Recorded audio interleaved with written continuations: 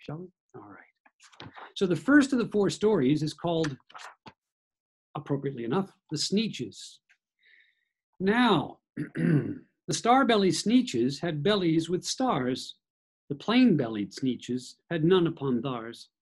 Those stars weren't so big, they really were so small, you might think such a thing wouldn't matter at all. Can you see the stars?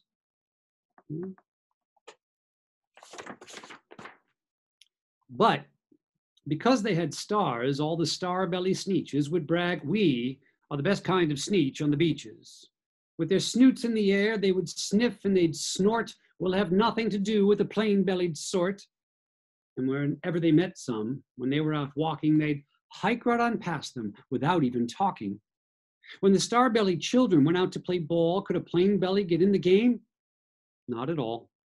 You could only play if your bellies had stars, and plain-bellied children had none upon theirs.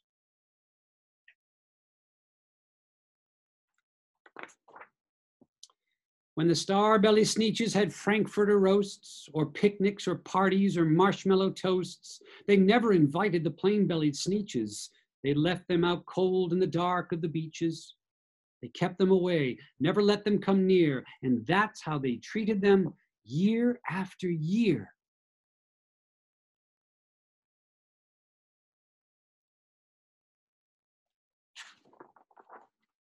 Then one day, it seems, while the plain-bellied Sneetches were moping and doping alone on the beaches, just sitting there, wishing their bellies had stars, a stranger zipped up in the strangest of cars. "My friends," he announced in a voice clear and keen, "my name is Sylvester McMonkey McBean, and I've heard of your troubles. I've heard you're unhappy, but I can fix that. I'm the fix-it-up chappie.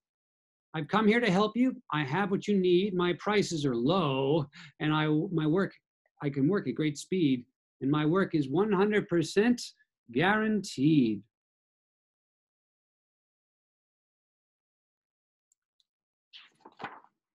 Then quickly, Sylvester McMonkey McBean put together a very peculiar machine. And he said, "You want stars like a star-bellied Sneetch? My friends, you can have them for just $3 each. Just pay me your money and hop right aboard." So they clambered inside. Then the big machine roared, and it clonked, and it bonked, and it jerked, and it burked, and it bopped them about. But the thing really worked. When the plain-bellied Sneetches popped out, they had stars. They actually did. They had stars upon theirs.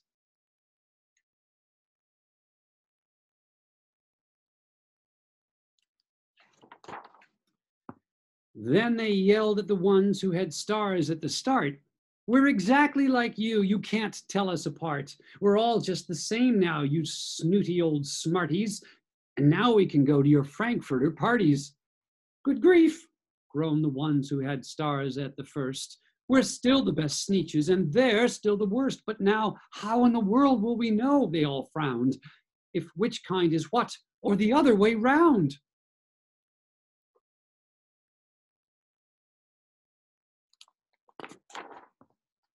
And up came McBean with a very sly wink.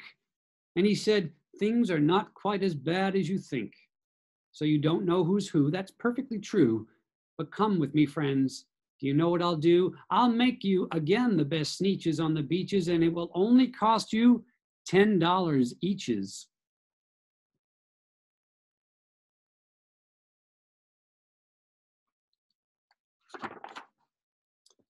"Belly stars are no longer in style," said McBean. "What you need is a trip through my star-off machine. This wondrous contraption will take off your stars, so you won't look like Sneetches who have them upon theirs."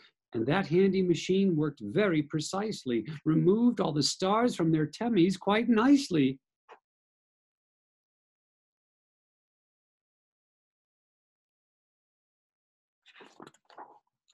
Then, with snoots in the air, they paraded about, and they opened their beaks and they let out a shout. "We know who is who, now there is no doubt. The best kind of Sneetches are Sneetches without." Then, of course, those with stars got frightfully mad. To be wearing a star now was frightfully bad. Then, of course, old Sylvester McMonkey McBean invited them into his star-off machine. Then, of course, from then on, as you probably guess, things got really into a horrible mess.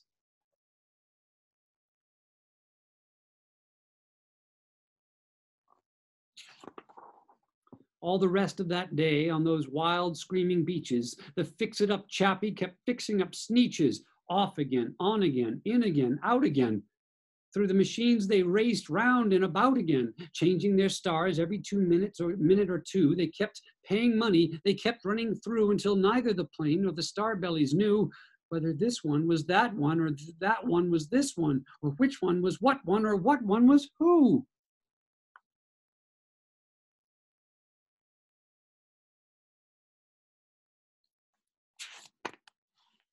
Then, when every last cent of their money was spent, the fix-it-up chappie packed up and he went, and he laughed as he drove in his car up the beach. They never will learn. No, you can't teach a Sneetch.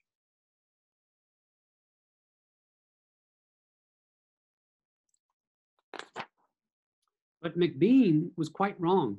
I'm quite happy to say that the Sneetches got really quite smart on that day, the day they decided that Sneetches are Sneetches, and no kind of Sneetch is the best on the beaches. That day, all the Sneetches forgot about stars and whether they had one or not upon theirs.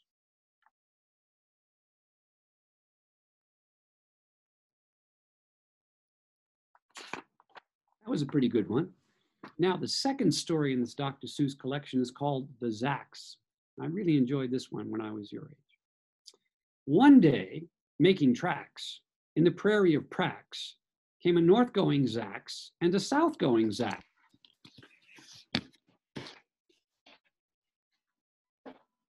Say how you do it. And it happened that both of them came to a place where they bumped. There they stood, foot to foot, face to face. Look here now, the north-going Zack said. I say, you're blocking my path. You're right in my way. I'm a north-going Zacks, and I always go north. Get out of my way now and let me go forth.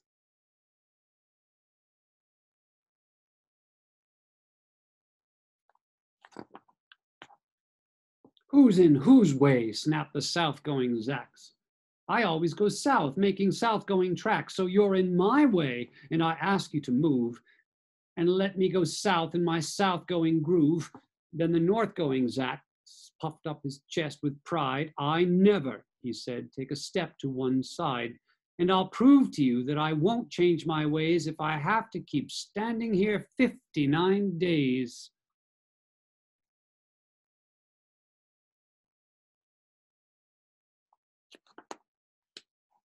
And I'll prove to you, yelled the south-going Zacks, that I can stand here in the prairie of Prax for 59 years. For I live by a rule that I learned as a boy back in south-going school, never budge. That's my rule, never budge in the least, not an inch to the west, not an inch to the east. I'll stay here not budging. I can and I will, if it makes you and me and the whole world stand still. Oh my. What do you think they're going to do? Let's find out. Well, of course, the world didn't stand still. The world grew. In a couple of years, the new highway came through, and they built it right over those two stubborn Zacks and then left them there, standing unbudged in their tracks.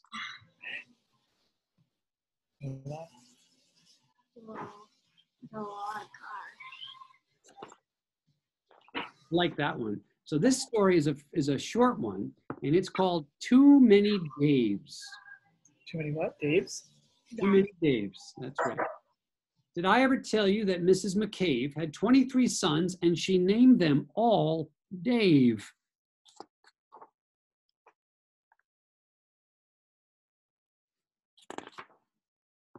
Well, she did, and that wasn't a smart thing to do.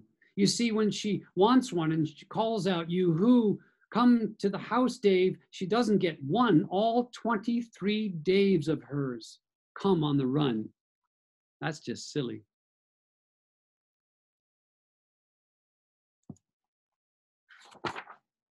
This makes things quite difficult at the McCaves, as you can imagine with so many Daves.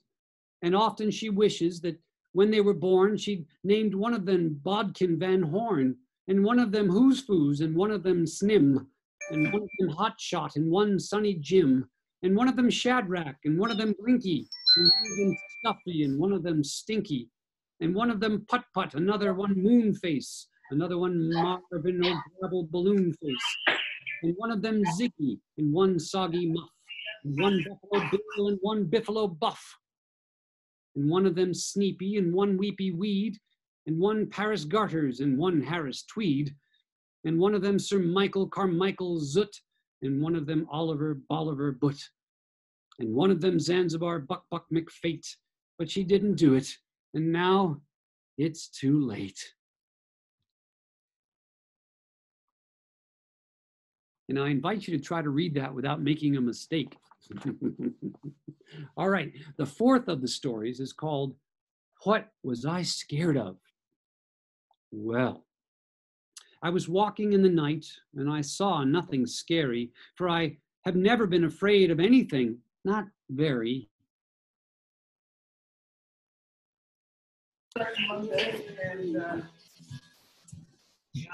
Then I was deep within the woods when suddenly I spied them. I saw a pair of pale green pants with nobody inside them. I wasn't scared, but yet I stopped. What could those pants be there for? It's all right. What could a pair of pants at night be standing in the air for? You see the pants in the corner there? Right there. And then they moved, those empty pants. They kind of started jumping. And then my heart, I must admit, it kind of started thumping. So I got out fast as I could, sir. But I wasn't scared. But pants like that, I didn't care for. No, sir. Would you be scared of pants that were chasing you? Yeah. After that, a week went by. Then one night in Gidditch, I had to do an errand there and fetch some Greenwich spinach. Well, I had fetched the spinach. I was starting back through town when those pants raced round a corner. They almost knocked me down. I lost my Greenwich spinach, but I didn't care. I ran for home, believe me. I had a real scare. Now, bicycles were never made for pale green pants to ride them, especially spooky pale green pants with nobody inside them.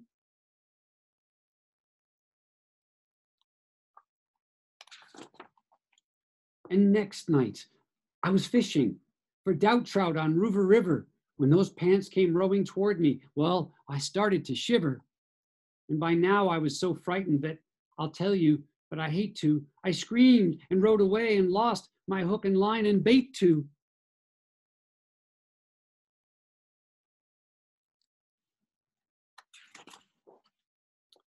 I ran and found a brickle bush and hid myself away.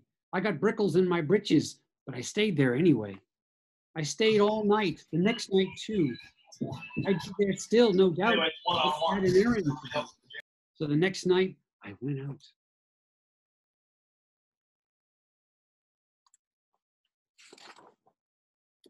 I had to do an errand, had to pick up a peck of snide in a dark and gloomy snide field, almost 9 miles wide. I said, I do not fear those pants with nobody inside them.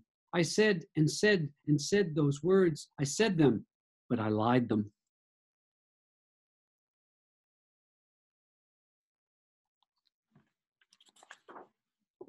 Then I reached inside a snide bush, and the next thing that I knew, I felt my hand touch someone, and I'll bet that you know who.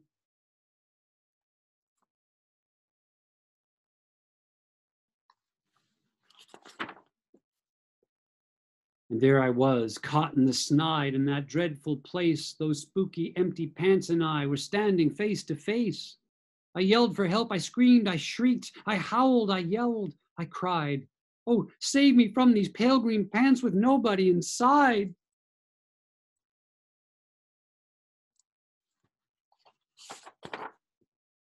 But then a strange thing happened. Why, those pants began to cry. Those pants began to tremble. They were just as scared as I. I never heard such whimpering, and I began to see that I was just as strange to them as they were strange to me.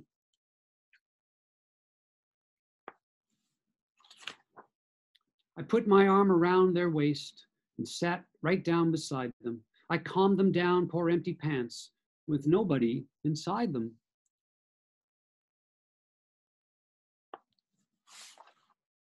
And now we meet quite often, those empty pants and I, and we never shake or tremble. We both smile and we say, hi.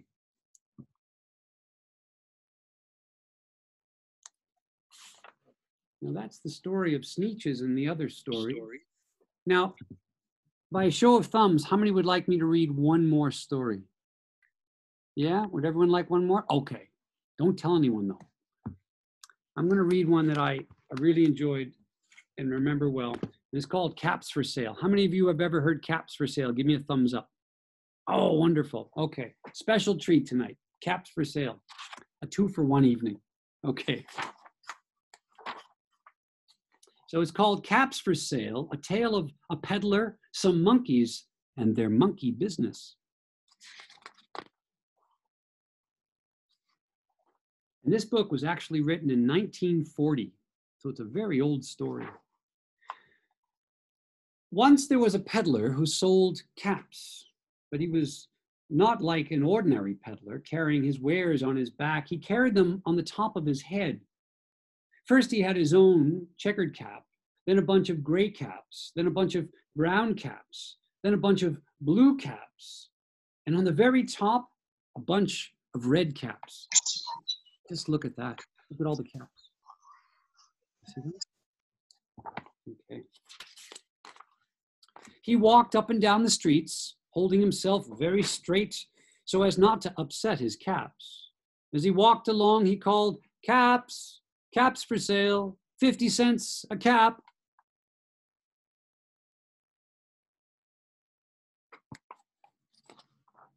One morning, he couldn't sell any caps. He walked up the street and he walked down the street calling, "Caps, caps for sale, 50 cents a cap." But nobody wanted any caps that morning. Nobody wanted even a red cap. He began to feel very hungry, but he had no money for lunch. "I think I'll go for a walk in the country," he said. And he walked out of town slowly, slowly, so as not to upset his caps. You see him walking there?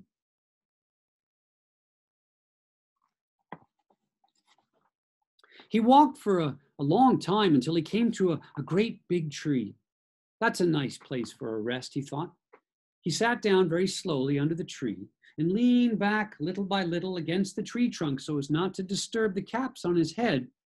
Then he put up his hand, to feel if they were straight. First, he checked his own cap, then the gray caps, then the brown caps, the blue caps, and the red caps on the very top. Does he look comfortable? I think he looks comfortable.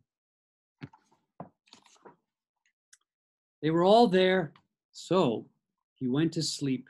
He slept for a very long time.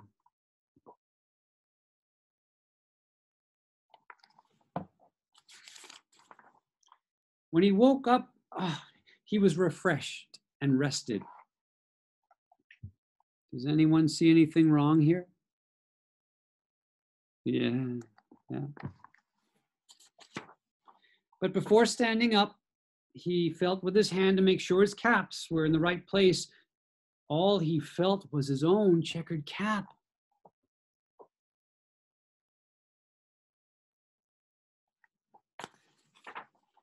He looked to the right of him, no caps. He looked to the left of him, no caps. He looked in back of him, no caps. He looked behind the tree, no caps.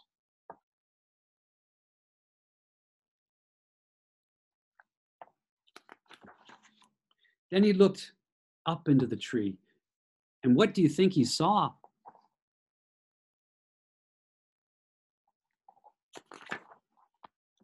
On every branch sat a monkey. On every monkey was a gray or a brown or a blue or a red cap.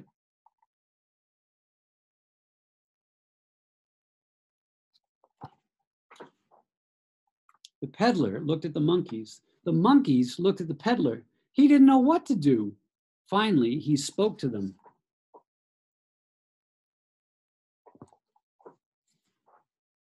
You monkeys, you, he said, shaking a finger at them, you give me back my caps. But the monkeys only shook their fingers back at him and said, tit, tit, tit, tit, tit.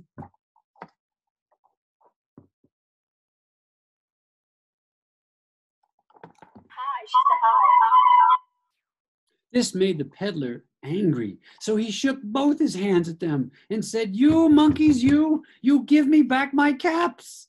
But the monkeys only shook both their hands at him and said, sit, sit, sit, sit, sit.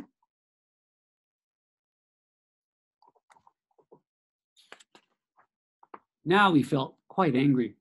He stamped his foot and he said, you monkeys, you better give me back my caps. But the monkeys only stamped their feet back at him and said, zit, zit, zit, zit, zit.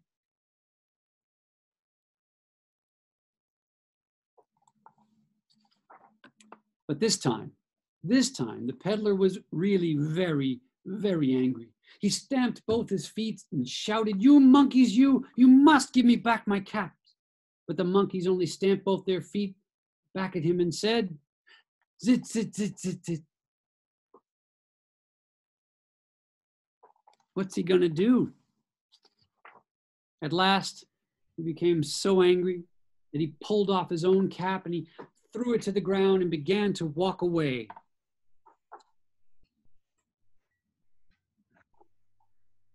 And you guess what happens? But then each monkey pulled off his cap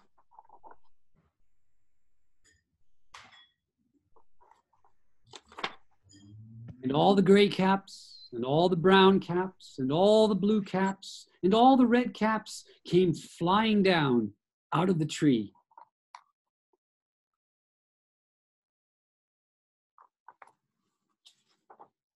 So the peddler picked up his caps and put them back on his head, first his own checkered cap, then the gray caps, then the brown caps, then the blue caps, and then the red caps on the very top.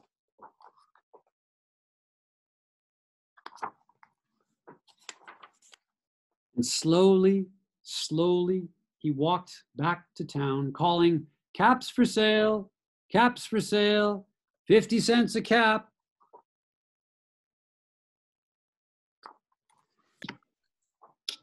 That was the story of Caps for Sale.